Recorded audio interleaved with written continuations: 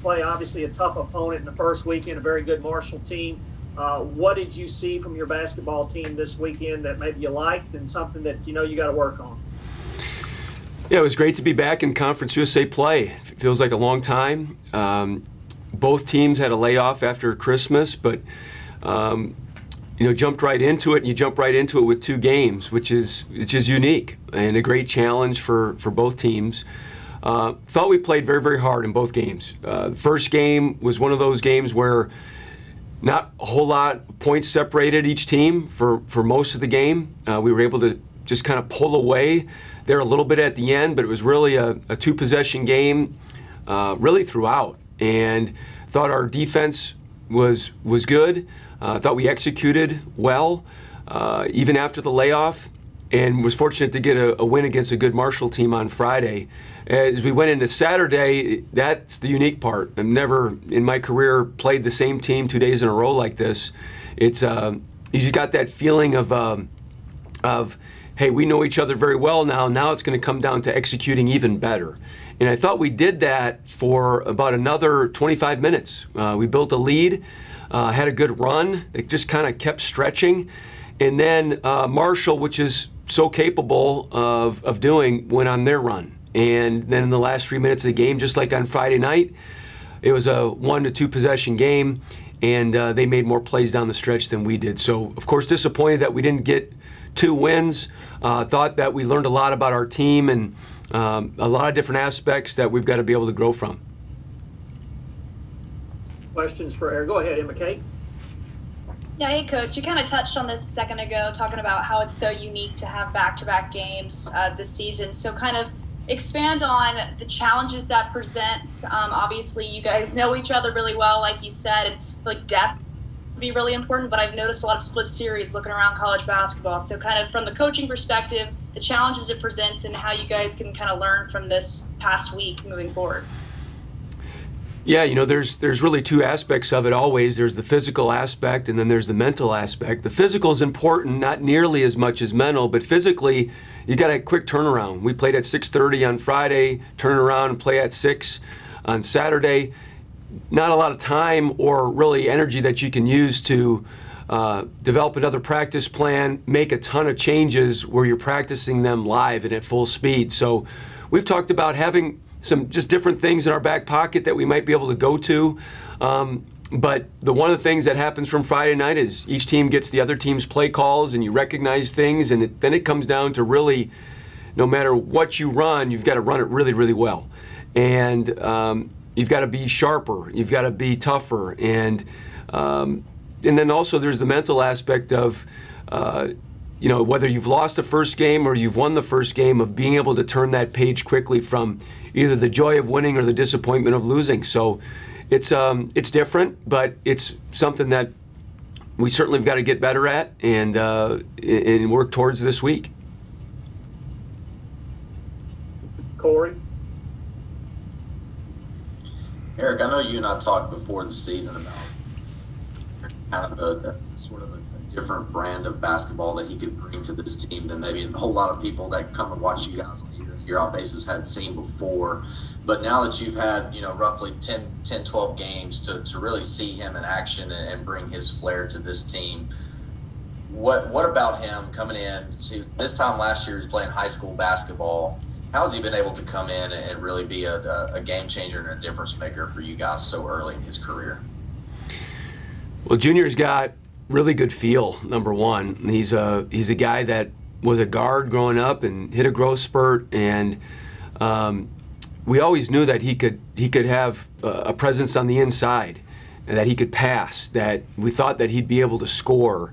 Of course, the things that you look at is, the speed of the game, the shot clock, the longer floor. Like, there's a number of things that make the college game so much different, but he's adjusted nicely to those aspects, and those are things that you find out once you get into practice and you get going. Of course, I think he's got a high ceiling to keep getting better and better. One of the things that happens to freshmen is, typically guys that got to get a whole lot stronger, be able to get used to the physicality. He's got some of that, but he comes in with a frame that's able to hold people off and be able to post and work on different things there and on the defensive end. But I think he's added a real dimension to us that we haven't had, and it complements the other guys well.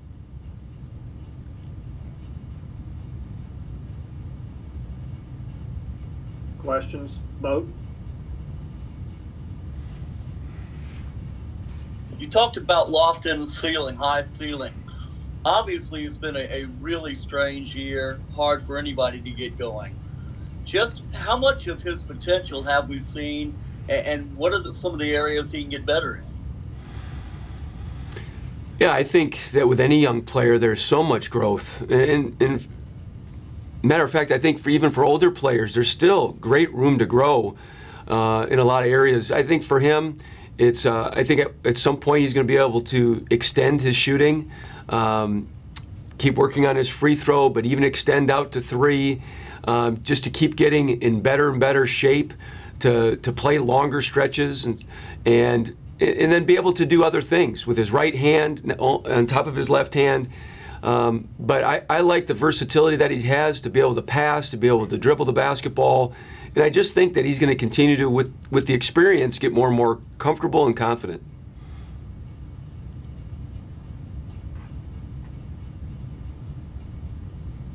Corey? Eric, McKay kind of mentioned this in passing earlier, but I wanted to get your thoughts on that.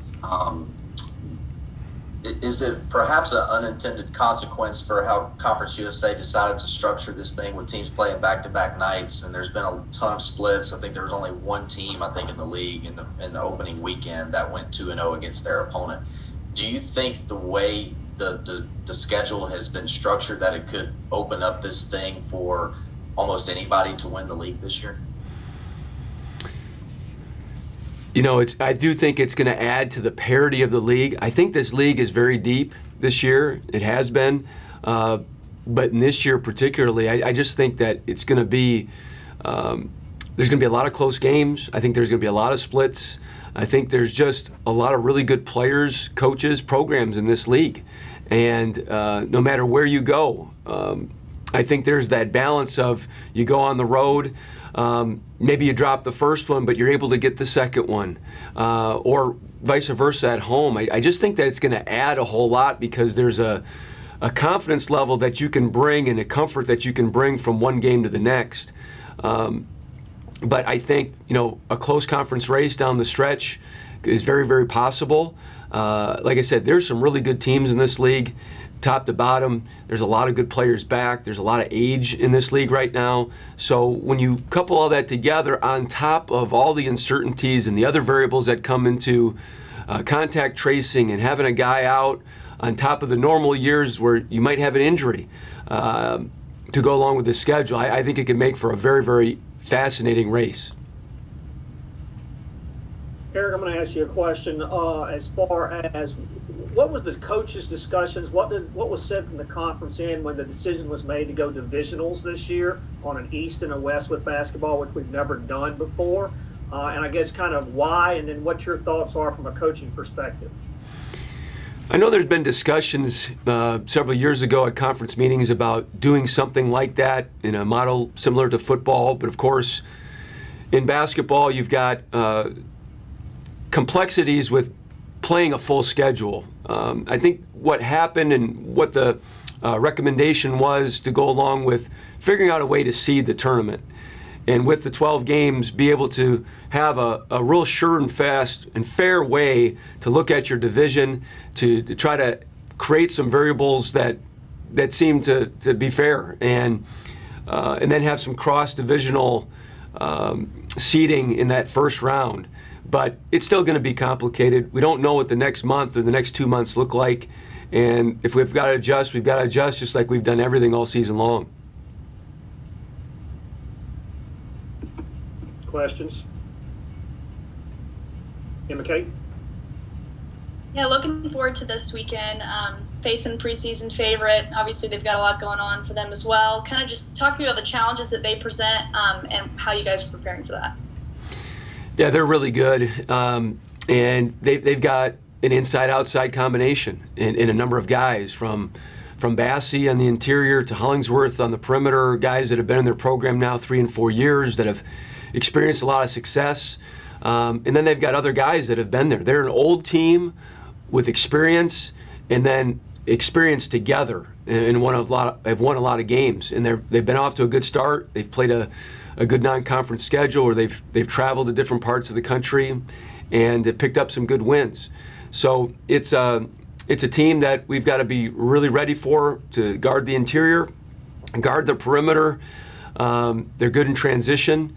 They mix up their defenses, and we've had some good games with them in the past, and they're very, very similar to the way they've been. So it's going to be something that we've got to be able to go in there and get off to a good start. We've got to defend for a full 40 minutes and take care of the basketball, because when you don't, they really get it going on the other end. Corey? Eric, with the way Junior's been playing, with the way Isaiah Crawford has been playing, I think the last handful of games, I want to say he's close to 14 points a game, I believe, and putting up a lot of rebounds for you guys as well. How much of an asset are those two guys in the post going to be, having to play alongside with Bassey down low in the next 2 games, and just what kind of role they can be able to play for you guys during this 2-game series with Western Kentucky? Yeah, it's great to develop young depth, and we've got some experience on this roster. Very proud of Isaiah and how he's continued to push forward after his injury last year. You think about it, he only played a few conference games last year before getting hurt, and is growing. He's becoming more and more confident, and he's a guy that's got great versatility, so we feel like we can do some things with him on the perimeter as well as on the inside. He can also drive it and create for others. And then, of course, with both Junior and Andrew Gordon, we feel like we've got some size to be able to guard one-on-one, but you can also do some different things with our post defense. So, we feel like we've got some options and some depth at multiple spots, and we're going to need production out of everybody.